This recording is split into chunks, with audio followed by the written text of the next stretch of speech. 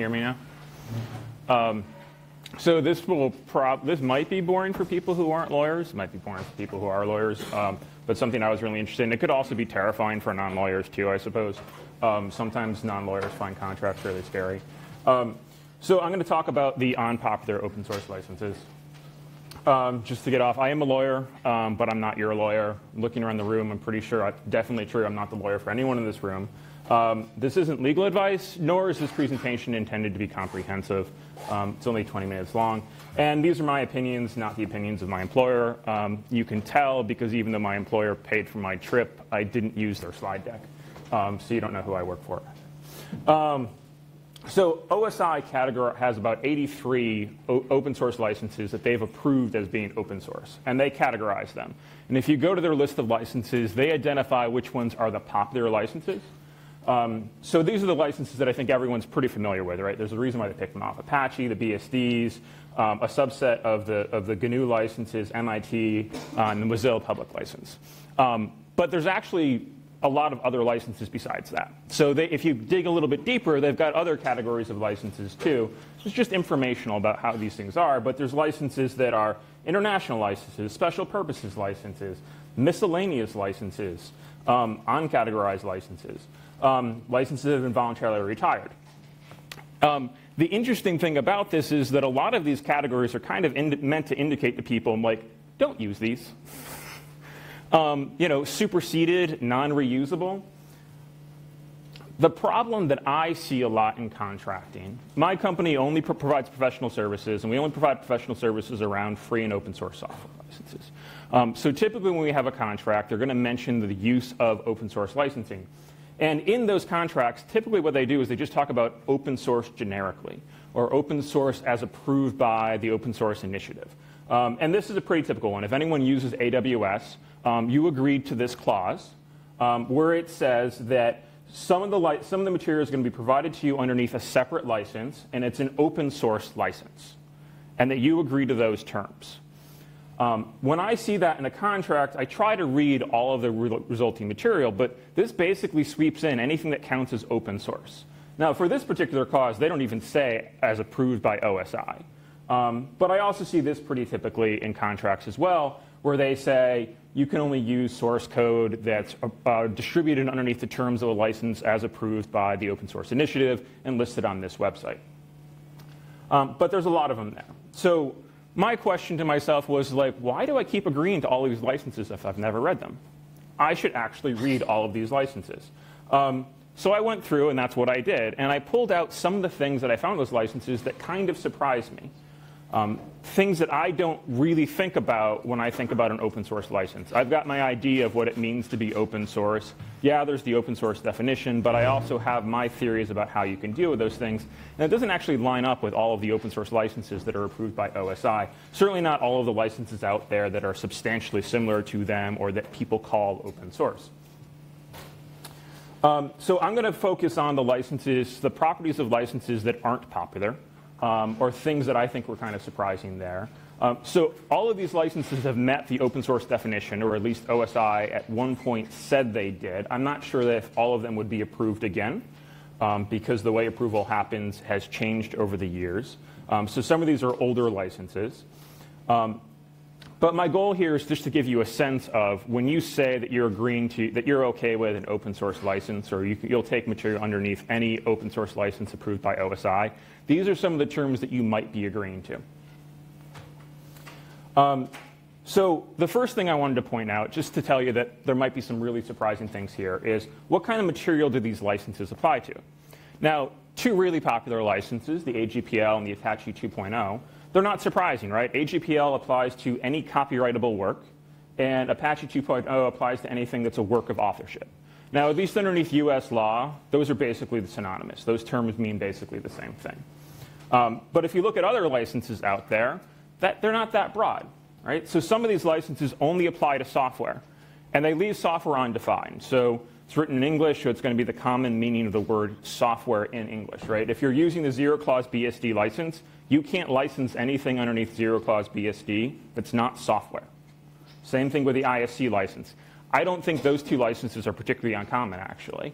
They seem to get used a lot, even though that's not things that people usually think about as examples, but they're widely used.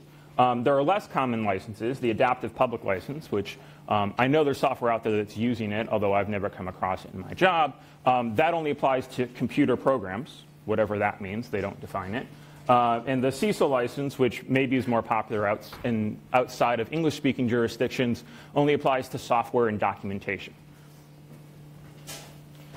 And then you have other licenses that are really specific, right? Licenses, these are the non-reusable ones. The framework license only applies to the framework's code base, whatever that is. They don't actually define that, right? But there's a license that you can't actually reuse anywhere else.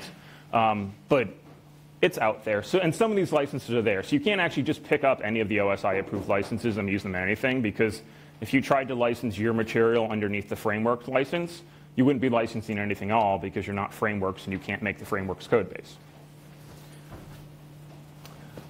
So in general, what do these licenses apply to? Well, I think there's probably three categories, right? There's the licenses that apply to all copyrightable works, right, which is what I typically think of. You can apply these licenses to anything. But then there's also the licenses that only apply to software and documentation. And sometimes that actually gets a little hairy, because we'll talk about those associated things that get swept up in there. And then there are the licenses that just apply to software. So I know it's a common practice amongst open source projects to say, well, just put everything in the Git repo and we'll apply one license to it. We don't need to worry about how we license the documentation. But if you're using a license that only applies to software, you're not actually giving a license for that documentation. Or if you're writing a video game and you want to have an open source video game, typically what I expect out of a video game, right, is that you've got the game engine, that's the software, and then you've got the levels and all of the character art. Well, if you've decided to license your video game underneath one of these licenses that doesn't apply to all copyrightable material, you might not actually be giving a license out for all of that other material, right? So you actually do have to look at these licenses and their scope a little bit more. So just don't assume that all the licenses operate the same, is my point here. And I'm going to show you some reasons why as we go through this. It's similar for the material that applies to is the rights that are granted. I tend to think of all open source licenses providing you basically the same rights, and the differences between them will be the conditions that are placed in those rights. But that's not actually true. So the Apache license, again, it's a pretty prototypical example. They grant you a copyright license and a patent license, and I'm not going to get into like patent versus copyright license kind of stuff that people talk about, or at least lawyers talk about. But it gives you all of the statutory rights underneath US copyright in these licenses. So you can pretty much do whatever you want. But then there are other licenses out there, like the FAIR license, which literally says usage of the work is permitted, provided that. So the only thing you can do with material provided underneath the FAIR license is usage. What does that mean? I mean, I would actually say it means you could use it. And that's not the same thing as modifying it. It's not the same thing as distributing it. It's not the same thing as making copies of it. So if you're actually going to look at that text of that license, like the conception of what you can do with OSI-approved licensed software, it's pretty wide-ranging here. It doesn't mean that you can actually modify it. Now, I think probably at the time that they approved this license, there was an idea that this actually meant that you could use it for many things, including modifying and distributing it. But my question to you is going to be, that happened, I think this license was approved about 20 years ago. When you bring this in front of a judge, or if you get into a contract dispute with your partner in this or the person who gave it to you, like they might have looked at the word usage and thought the word usage meant usage. And that's not what it means, or not what OSI thought it meant when it was approved. There are other licenses that are a little bit more complex. So maybe the FAIR license is so simple you can say, well, that's clearly not what usage meant. It has to mean those broader rights. But when people get more specific about what they mean for those rights, it's a little bit harder to make that argument that they were just being sloppy with their language. So the Open Group Test Suite license says that you can modify it, sure, but you have to keep the original test modes are being preserved, right? So you can make modifications to this, but you have to leave the stuff that's already there in place. You can't remove stuff. And they're really specific, actually, about this, right? So if you make modifications to it, you have to make sure that the executables that come out of it have a different name so they can't conflict, because you have to leave the originals in place underneath the original executable names. And on top of that, you're required to write documentation on it, right? So I'm pretty sure that everyone who's a software developer in this room has never written a piece of software and then failed to write documentation at the same time, right? Because we all know that's a best practice, and we would never do that. But you might have some colleagues out there who are a little sloppy and they don't write documentation. But here's a license that says you're violating the open source terms if you don't write documentation, right? There's also licenses out there that, remember, these are only licenses that have been approved by OSI, right? So I know there are other popular open source licenses out there that are similar to this one that aren't approved by OSI, but this one's been approved by OSI.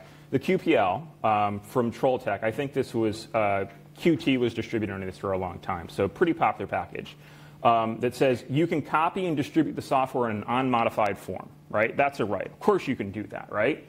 You can make modifications to the software, and you can distribute your modifications, but only as patches, right? So you can't actually distribute your modified software, right? You can't just put that in place. You've got to distribute the unmodified software and then patches along with it, right? I don't think that's a normal expectation. So there it's fulfilling the expectation that you can modify it, but it's being really specific about how you can distribute those modifications. So I'm not going to read all the licenses to you, and I'm not going to list every license, but I just wanted to go through some surprises there. So one of the things I think is most surprising and most concerning to me is when there's restrictions on the use of the software. Because I tend to tell people, like, well, what's open source software? I'm like, well, open source software is software that you can use without any kind of restriction. Like, that's literally what I tell people when I talk about this stuff. And then there might be restrictions on, like, modification or distribution, but you can use it for anything, right? Well, the frameworks license has a restrictions on use of if you're going to provide services around this, they actually specify how much money you're allowed to charge for those services. It's got to be a fair market value license. Now, the first time I read this, I thought, like, oh, well, that's kind of like a cap. You can't charge too much. And then I thought, wait, if I was actually the licensor, maybe that's a floor, because maybe I was trying to create a market for it where I said, well, I want to provide services, and I don't want someone coming in and undercutting my prices. So if you're going to sell services, you at least have to be selling the services at a price that would be worthy of business for me, right? So you can't knock me out of the market by giving services away for free. This is in an OSI-approved license.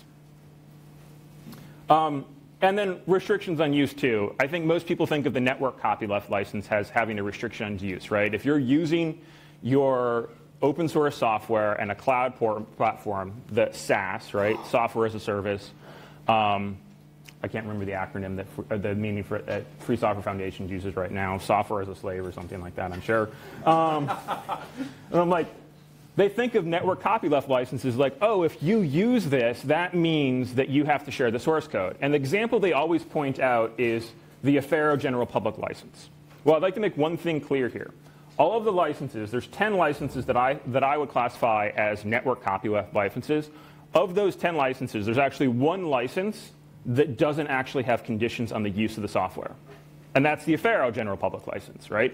The conditions on the Affero General Public License actually have to do with modification of the program.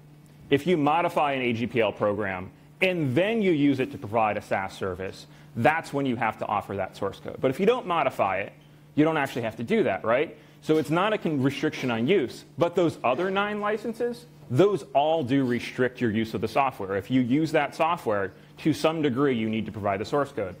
And some of those are actually really kind of interesting.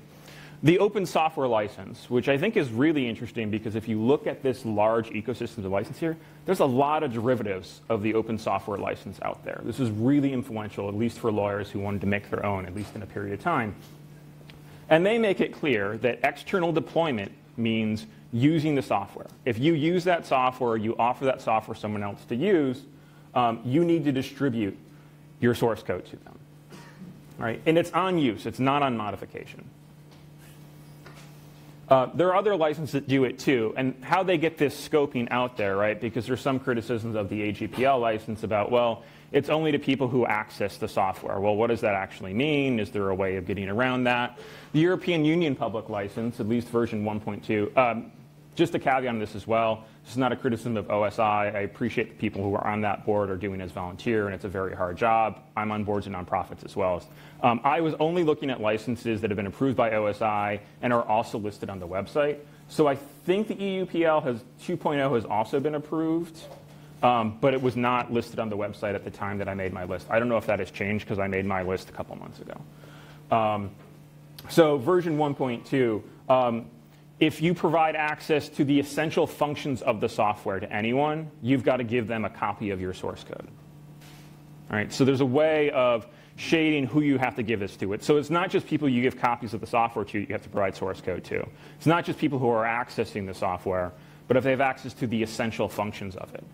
So if you think about like the MongoDB disputes right now, if anyone is following that, that's the essential functions, right? Like that might actually be a little bit broader than what they're proposing underneath the server-side public license. And I mean, I can keep going through all of these. The reciprocal public license has an even broader one.